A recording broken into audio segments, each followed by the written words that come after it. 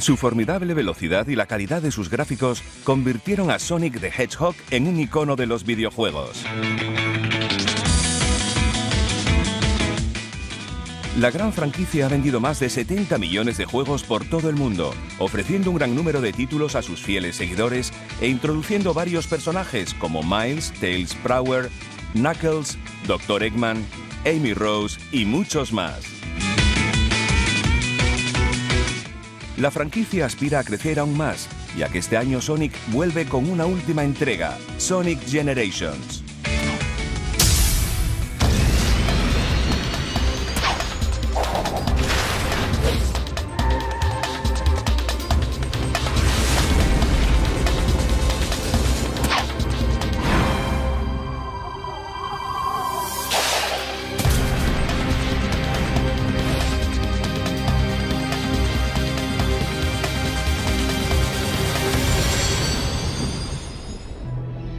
A finales de los 80, Nintendo era líder en ventas de consolas y videojuegos, gracias sobre todo a los juegos de Super Mario y a la plataforma de juego NES. I'd had conversations with Mr. Nakayama, the CEO of the company, about what needed to be done for SEGA to compete in the United States marketplace. Nintendo completely dominated the industry. They had a share of market that was above 90%. Third-party game developers were all beholden to Nintendo. I mean, they owed Nintendo their livelihood. So it was very difficult to break into the marketplace back in that time period. SEGA, a pesar de haber lanzado la Mega Drive más potente poco tiempo antes, aún necesitaba un juego excepcional que mostrara el potencial del sistema y pudiera restaurar el equilibrio. Decidieron que antes de sacar el juego tenían que reemplazar la mascota, Alex Kidd, con lo que tenían que crear un nuevo personaje. For some time, the management of SEGA was aware that to compete with Nintendo, one of the things that would be necessary was their own strong character to compete with Mario. SEGA really wanted to create its SEGA's Mickey Mouse, SEGA's Mario. The view at that time was you needed a mascot, typically a platformer, that brought to life what the, if you will, the irreverence of your brand. So the company started to ask all employees to come up with ideas. Una persona que oyó este llamamiento fue Naoto Oshima.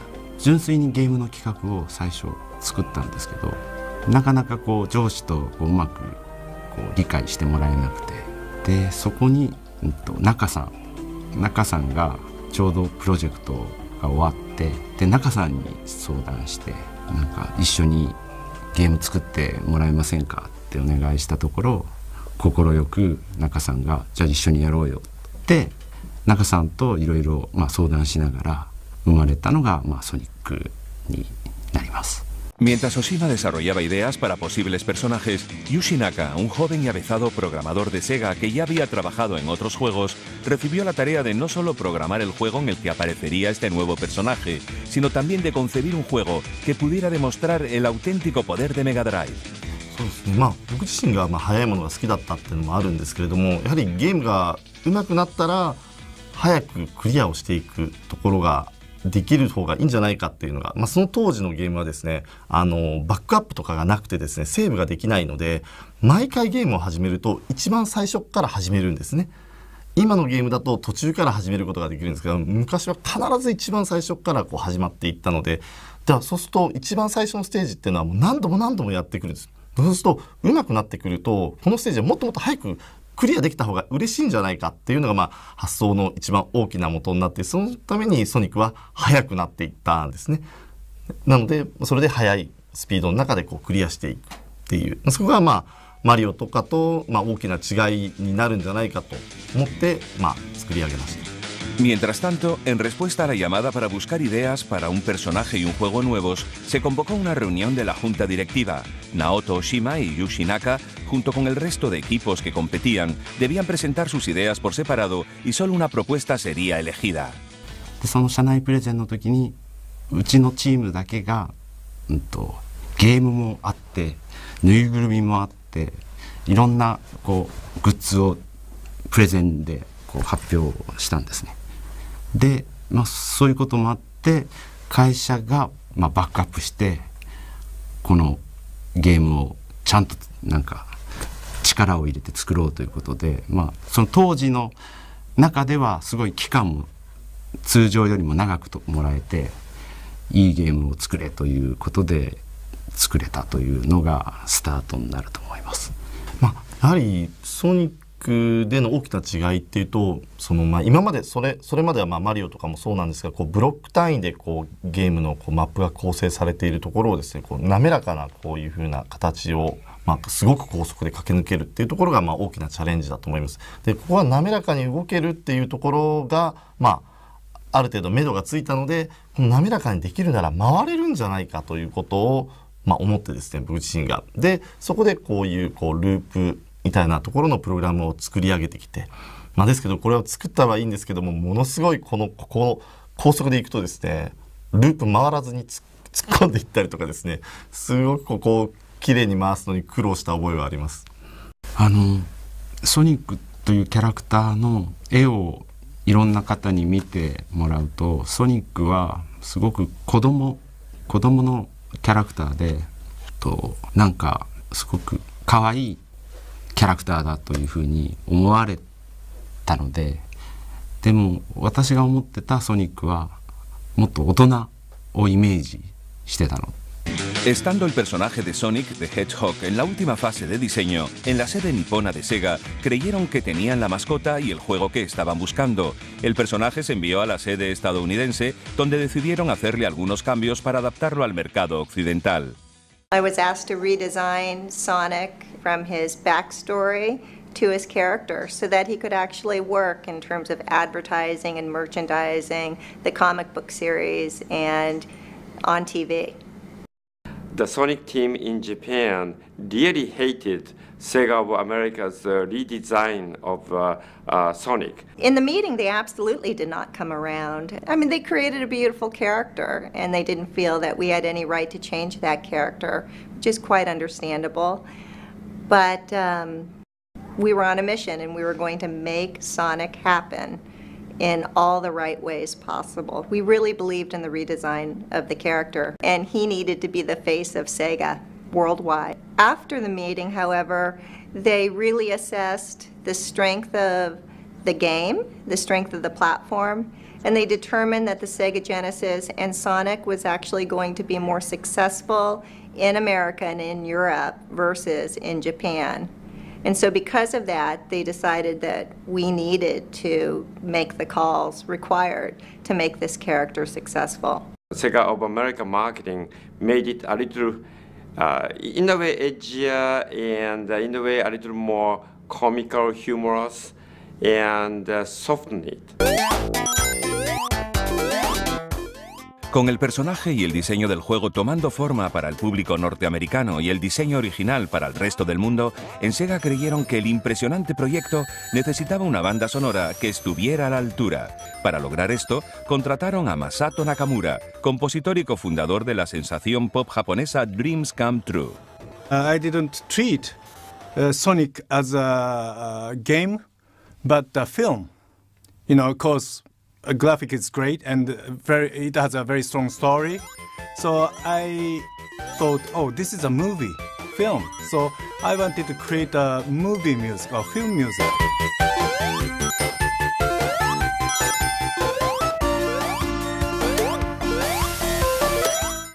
Sin embargo, con el juego aún en etapas tempranas del desarrollo, Nakamura solo podía emplear imágenes estáticas como inspiración. So Sonic staff explained to me, you know, it's gonna be like this, it's gonna be like this.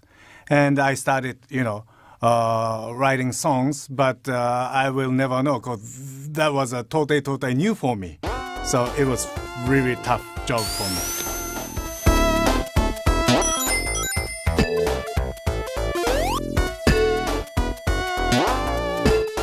So just because, you know, I wanted to treat Sonic the Hedgehog as a film, my inspiration comes from each graphic, you know, each stages.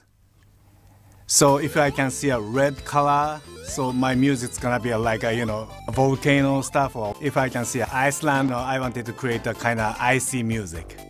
So my inspiration came from visual or graphic. At the same time, the Mega Drive system, the sound system is very limited. Maybe we could use 4 sound or at the same time. So it was really, really tricky, But that limitation, inspired me a lot.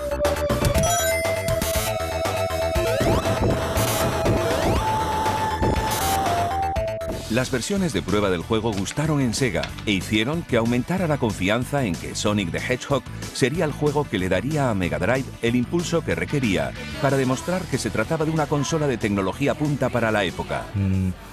確かにメガドライブ自体はですね、そんなに、その当時でいくと、性能は高い方だったかと思うんですけれども、ソニックみたいなゲームを作るのにそこまで適しているハードではなかったので、かなりプログラミング的にはその高速化、いかにしてそのスピードを上げていくかっていうプログラムはかなり詰めて作っていった記憶があります。I was at SEGA Japan and visiting one of their R&D labs when I saw a very, very early version of Sonic. Graphics were half done, just part of the first Green Hill Zone. And it looked interesting from a different distance because it was so bright. But once I got up closer to it, they started going and moving Sonic around, having him roll up into a ball and then start moving. And it was like I had never seen speed like that. 作ってる時は本当に限界までやろうって言って割と早くしていたりした瞬間があるので、その時は確かに気持ち悪くなったりはしましたね。なのでそういった意味ではスタートする瞬間だったりとか、その後の流れてるところとかの調整みたいなのはその当時やった覚えがありますが、それでも最終的にはですね、プログラム、その当時のソニック1の時はソニック1の僕が作ったプログラムの限界まで実はスピードは最終的にも出してしまったんですね。なのでどちらかというと慣れてしまったのかもしれないですね。当初は確かに大丈夫かなと思った瞬間はあるんですけれども。About 2 months later, I went back to SEGA Japan and got to see another version of it. The first level was mostly complete, and I was able to go and play it for myself. Then I knew we had something special. Con el juego prácticamente terminado, ¿cómo presentaría Sega este título como algo sin precedentes? ¿Cómo cautivó Sonic al planeta entero? So the Consumer Electronics Show was approaching, where not only was Sonic going to be unveiled, but also Super NES was going to be unveiled. Now, as a marketer, we knew that we had something great in Sonic. We didn't have one thing that Nintendo did, and that was a lot of money. For every dollar that we had in marketing, Nintendo had $10 or more in marketing dollars. So we had to go and be smart, we had to be bold, we had to go and figure out different ways to go and do it. So we kept Sonic a secret until CES. CES opened, and before the show opened, Nintendo had their big press conference introducing Super NES, saying why it was the greatest system in the world. It was the only system to go and think about. They had this great software lineup, including the new Super Mario World. After their press conference was over, the doors to CES opened, and about 2 minutes after that, a reporter from a major national magazine came up to me and said, Super Nintendo has 32,768 colors. You've only got 512. What are you going to do about it? So silently, I just motioned for him to follow me and walked over to a place in our booth where we had 2 large TV monitors. One had Sonic the Hedgehog, and one had the new 16-bit Super Mario. And I said, which one has more colors? I said, it's not how many colors you have, it's what you do with them. Immediately he saw the difference, and that's how CES started for us. What really started to convince us that we had something great was when we actually focus tested Sonic with, kids to adults, and the reaction towards Sonic versus Mario in that focus test was just incredible. That's when we decided, that's when we knew we had a hit on our hands. Because when you looked at all the people playing Sonic the Hedgehog, they were, it's young kids as young as 3 to as old as 50 or 60, playing and loving the character. Para crear un rumor sobre la aparición de Sonic, Sega pensó en una estrategia de marketing muy directa pero arriesgada. I believed in being very aggressive in marketing. I believed in taking Nintendo on head on. So one of the challenges that we had when marketing Sonic is we wanted to go directly up against Mario, and we wanted to do that in TV. We created very competitive TV ad comparing Nintendo game and Sega game side by side with price tag attached to it. And we knew that the minute we would televise a commercial against Mario, that Nintendo would require that we pull the TV spot. Tom and the marketing team asked me, do you think this will be acceptable to the Japan management? And I scratched my head and thought about this and decided not to tell the Japan management until only a few days before we air. And in case they said, you can't air this, stop it, I was thinking to tell them that I tried to stop it, but I couldn't stop it in time. It was, I think, pretty innovative on our part to throw pretty much all of our media dollars against that one night worth of TV.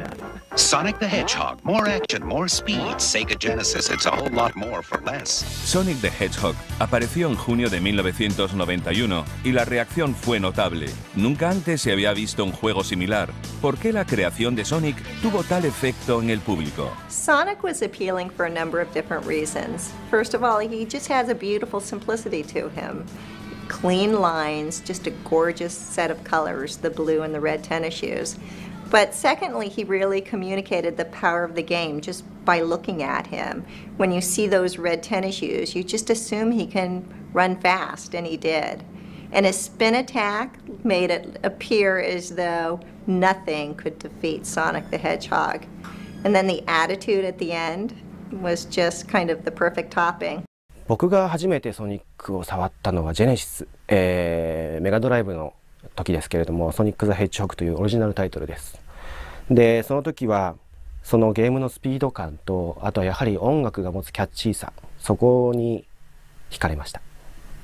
I was really taken by the speed and the feel of the game. And Sonic the Hedgehog just felt terrific. It was easy to play, it felt good to play, and the speed was just remarkable. I'd never seen a character move that quickly across the screen, and it was like magic back in those days. He had an edge to him. He wasn't your laid-back, soft, nice guy. He had a little bit of edginess to him and a little bit of smartassness to him, if you will. And I think that made him very appealing to kids and teens. 本当にまず第一印象かっこいいと思ったんですね。青いあんな小さな頭身のキャラクターですけども、あれが動いてる姿を見てもう本当にかっこいい。でこれが本当に家庭用ゲーム機なのかって驚いたぐらいすごい強い印象を受けました。En Sega creyeron que Sonic iba a ser un éxito. Tom Kalinske pensó que el atractivo de Sonic suponía para la empresa una oportunidad innovadora. The thing we had to do first and foremost was sell a lot of hardware, because otherwise, how are you going to sell a lot of software? If you don't get a lot of hardware out into the homes, you really had no chance of creating a marketplace with follow-on software. Tom and I went to Japan and sat down in a big Sega Japan boardroom with oval table with perhaps 30 board members and other executives and explained our strategy. That is, we lower our price from $189 to $149 when Nintendo was offering the Super Nintendo at $199. And on top of that, we wanted to bundle our software, Sonic 1, and create the bundle pack for that $149 price point.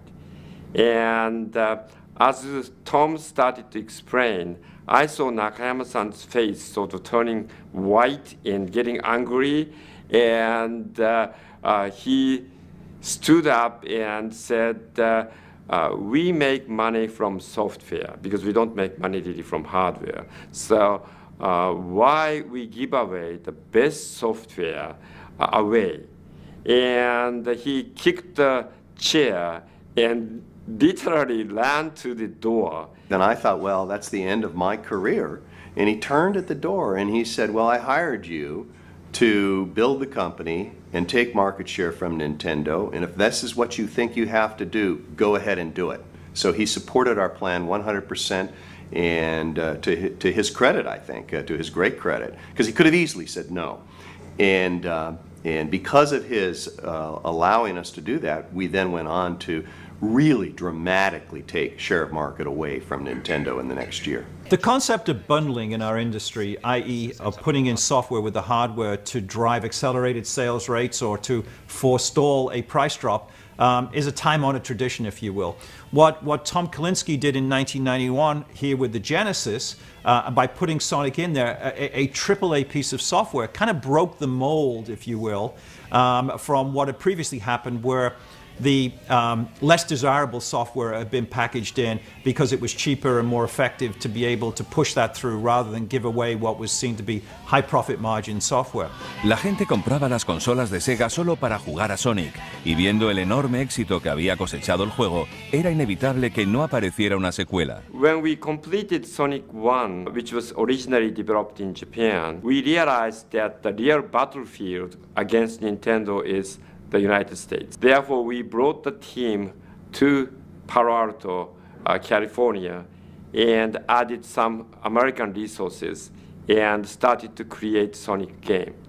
And that really made much better, closer collaboration between the Sonic team and the US marketing team. After Sonic 1, we wanted Sonic to continue to grow. We managed his career, much like you would manage the career of a famous actor. And so what was important is that, first of all, we grew Sonic's world, and we introduced a new character by the name of Tails, so Sonic had a friend. And then we also continued to flesh out his Bibles and flesh out his backstory. We were much more involved in Sonic 2, but that said, the Sonic team really did drive the design of Sonic 2 as well. Al Nielsen and I were a part of making sure that the new characters that were designed fit within the entire world. But the game was definitely driven, conceived of, and developed by the Sonic team. And they did a beautiful job as well. Una vez listo para salir Sonic the Hedgehog 2, en Sega ingeniaron una maniobra de marketing que convirtió a Sonic en una sensación mediática mundial y volvió a mejorar las ventas de la Mega Drive gracias al Día de Sonic 2. Sonic Tuesday was an industry first, and we're proud of it. It was one of the first worldwide launches, if not the first worldwide launch. There was a whole lot of logistics involved in making sure that we had all the millions of Sonics delivered to every single retail outlet and making them hold it until Sonic Tuesday. And I remember talking with the president of some of the air freight companies we were using, and they were pulling their hair out and helping us manage this process of air shipping to every retail store and truck shipping to every retail store in America to make sure the product all arrived the same moment so that it could be at retail that next morning. Nunca antes se habían presenciado estas escenas en todo el mundo por un videojuego casero, con gente haciendo cola bajo la lluvia para aprovecharse de las aperturas de medianoche, hecho inusual entonces en la industria del videojuego. El Día de Sonic 2 supuso un gran avance para esta industria, un nuevo patrón de marketing y publicidad que otros imitarían. Los dos primeros títulos de Sonic habían sido éxitos increíbles y cada vez tenían más seguidores. Todo el mundo parecía querer a Sonic. Y mientras la popularidad del personaje crecía, Sega seguía produciendo y sacando al mercado más juegos para añadir a la franquicia. Aparecían seguidores de Sonic por todas partes y con ellos una locura competitiva, ya que los fans querían demostrar quién era el mejor entre sus amigos. Everything we did was with this one goal in mind, to make Sonic a very, very strong brand, a preeminent brand in the video game industry and also for kids' products in general. I believe that it was the first time anybody dared put their lead product in with the hardware. It was the first time there was TV shows developed around a character. I think it was the first time there were Happy Meal promotions where we sold 50 million Happy Meals with Sonic characters in it. I think it was the first time a character was in the Macy's Day Parade. from a video game. So I think there were a lot of firsts that we did.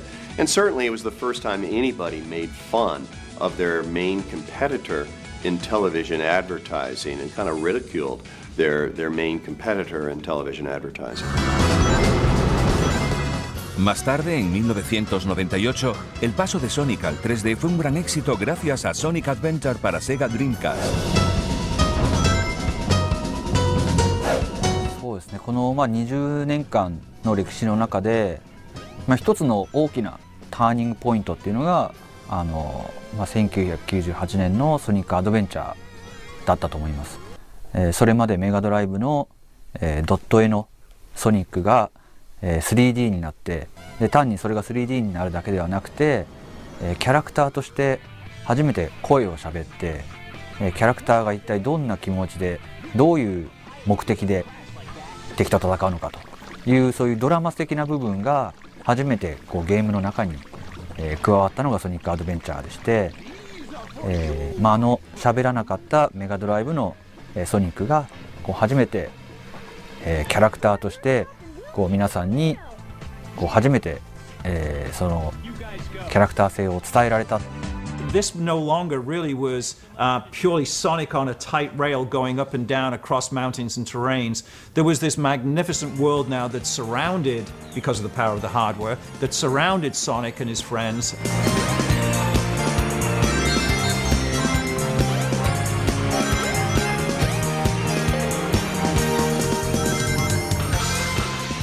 やっぱり当時の16ビット機から、ドリームキャストの方の新しいハードで、展開する新しいゲームということで、やっぱりそのハードの性能が上がることで、表現できること自体もやっぱりすごく大きく飛躍するので、それを見た目デザインの方でどう表現していくかっていうところで、まずそのキャラクターの見た目の変化によるインパクトっていうのと、そうですね、実際のその表現力がアップした部分で各キャラクターのアクション性をいかに大きくカメラが引いたり寄ったりした時でも見せることができるかっていうところが、スムーズに行えるように調整しながら制作しました。Tras el éxito del paso de Sonic al 3D, vinieron más títulos. El equipo de desarrollo siempre se planteaba el desafío de mejorar el nivel de cada juego, hasta llegar a títulos recientes como Sonic Colors. ソニックカラーズで初のディレクターという、大役をいただいて、どうやって、お客様に喜んでいただけるような、ソニックの新しいゲームを作っていこうかというふうに考えたんですけれども、そうはいえうちのソニックチームはもうソニックを作る優秀なスタッフが揃っているので、私よりもソニックに対しては、もうベテラン揃いのチームであるというところで、ソニックを作ること自体はもう基本的に、スタッフのみんなに任せようというふうに私は考えました。そして私自身は、それを、よりハイスピードアクションの特にアクション部分、プラットフォームアクション部分にフォーカスしていくように、全体を誘導していくような立ち回りをしようというふうに意識して、作っていこうというふうに、考えてました。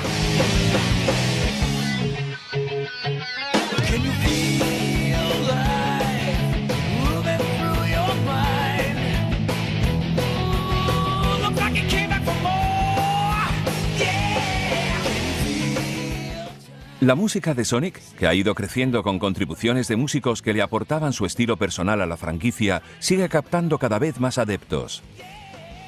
ソニックの長い歴史の中でいろんな楽曲がありました。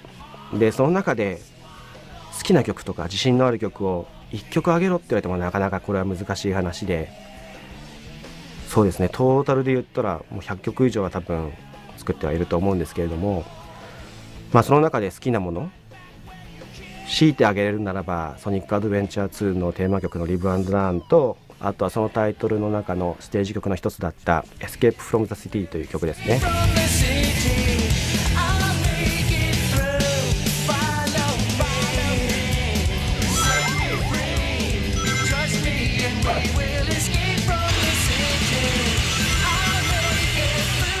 で他の方、例えばオリジナルのソニックの楽曲を担当されていた中村さんの曲で言えば、僕はソニック2のエメラルドヒルというステージの曲が好きです。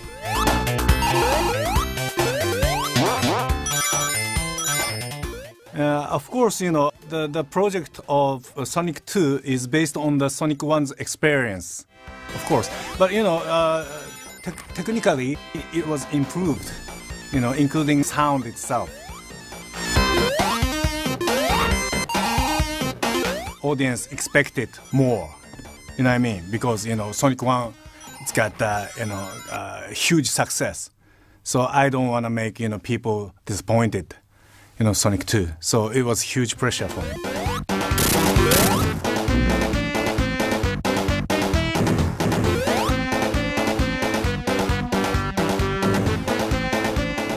ソニックシリーズの中でこれまで自分が担当した曲で、思い入れがあるというか、一番力を入れて注いできて力を入れて作ってきたのが、各タイトルごとのテーマ曲だったりします。でやっぱりどの作品でも一番そのテーマとなるものが一番その作品の核となるものを表しているので、ソニックのタイトルの、楽曲を制作して今までで一番、楽しかったなと思う、思い出はですね、ソニックアドベンチャーの楽曲制作になります。あそこで、録音の楽しさっていうのを知りましたし、世界中のプレイヤーのこのなんて言うんでしょう、クオリティの高さというのをもうまざまざと、肌に感じた初めてのタイトルでしたので、今ある、僕の制作スタイルっていうのもあのタイトルで確立されたんじゃないかなと思っています。それぐらい僕の中では大きいタイトルになっています。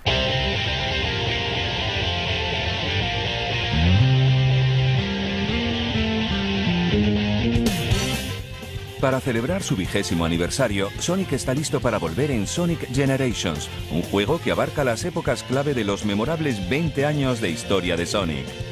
ソニックジェネレーションズの特徴になりますけども、2D の、クラシックのステージが今回は、今の、PS3 や360といった次世代機のハードを使って、3D となって、しかも、すごく密度の濃い世界観となって新たにそのステージを再現するというところが一つのこのゲームのコンセプトとしてありまして、クラシックのステージはより密度の高い 3D のステージに、逆に今度元が 3D だったステージ、ソニックアドベンチャー2のシティエスケープですとか、そういう元が 3D だったステージを今度はクラシックで遊ぶと2D のプラットフォームアクションとして遊べるというその、最近の 2D のアクションと 3D のアクションの両方楽しめるというところが、ソニックジェネレーションの一つの特徴ですね。このゲーム始めるときに私がチームに言ったことが、20周年だからってさあ20周年集めましたよっていうようなタイトルにするのではなくて、20周年だからこそ5年後の記憶に残るそういったゲームを作ろうと。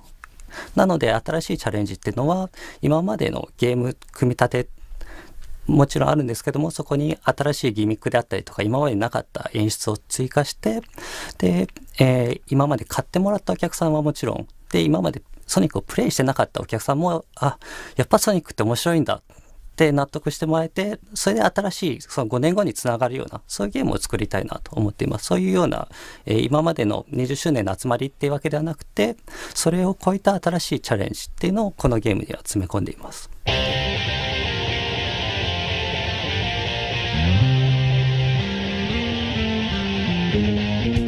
It's incredible to think now that we're in our 20th year of enjoying Sonic the Hedgehog games. There are very few characters or pieces of intellectual property, quite frankly, that can survive 5 or 6 years after sequels, never mind 2 decades. And I think it's a test to the timelessness, to the brilliance of the gameplay, to the richness of the world, that is Sonic the Hedgehog and all of his friends, and the fact that he has seamlessly transitioned from platform to platform to platform and never lost that edge, never lost the uniqueness of the gameplay, never lost that cheeky, irreverent feeling that we all get when we play Sonic. And I think it's very rare that you can look in our industry today for a character that's withstood the test of time, as has Sonic the Hedgehog.